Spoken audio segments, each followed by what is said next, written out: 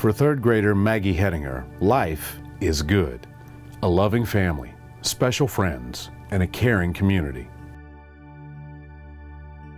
Well, Maggie was born in China. She's the youngest of 5. Well, Corey's our oldest and Maggie's the youngest. They have kind of a neat relationship because Corey got to travel to China with us. He was 10 at the time when we traveled to China to adopt Maggie. So they've always kind of had a special little relationship.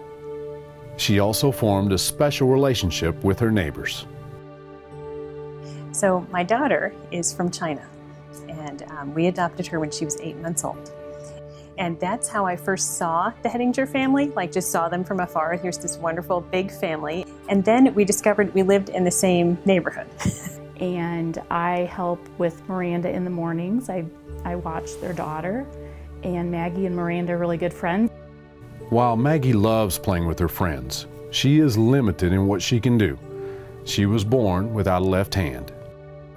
She does have some struggles with her disability. You know, when she was littler at school, it was hard for her to learn how to cut. It's hard for her to take the caps off of markers. Sometimes there's things in gym class that they might be doing, like jumping rope.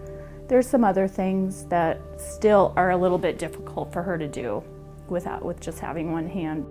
It was last summer that I think I was on Facebook, and I saw, I came across a video and an article about the Robo Hand. And the neat thing about the Robo Hand was that they were saying it's easy to make with a 3D printer, you know, it's cost efficient and all of this stuff. And I thought, we need a 3D printer. So I think Corey was around, my son Corey, and I was like, Corey, look at this, you know, this is really cool. He said, well, Mom, you know, they have a 3D printer at CAPS. Corey, a student at CAPS, knew he would need help from his teacher, Keith Manback, and his family's good friend Meg Holloway to produce a working Robo Hand. Whenever you enter into a multidisciplinary project, you're thinking, you know, what is everyone's role going to be? And of course, there's the engineering students learning how to use a 3D printer, which is itself an art, but also learning how to actually generate a product. So for my students that have been involved in this project, it's thinking about engineering from a very human perspective.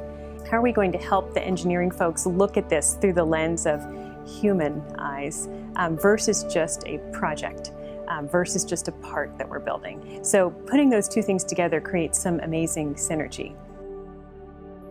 The teaching aspect of it, you know, for Corey's sake and for the other people who are involved is great, but when you put that face to the project, you know the person that you're making this for, it makes you really push harder to find the solution for this person, you know, so it really does make it a lot more special.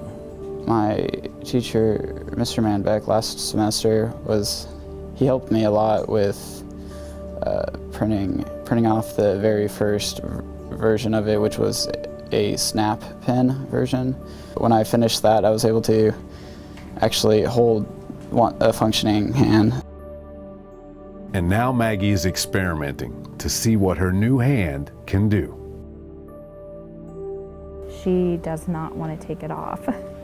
She, you know, wanted to wear it to bed the other night, and she got right out of bed in the morning and put it on. And she keeps thinking of more and more things that she'd like to try to do with it. A hand that brought a family and a community together.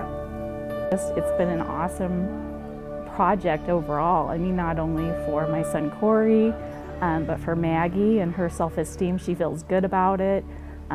She is able to do more things with it. We definitely are so thankful to everyone who had input in this, you know, from all of the people at CAPS, but even the teachers and staff at Stanley who have been just always so supportive of Maggie. Here's this kid that I adore.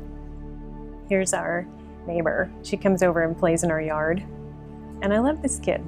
And the fact that I can pull together resources just by asking, a simple ask, and have everyone jump in and help, it means the world to me.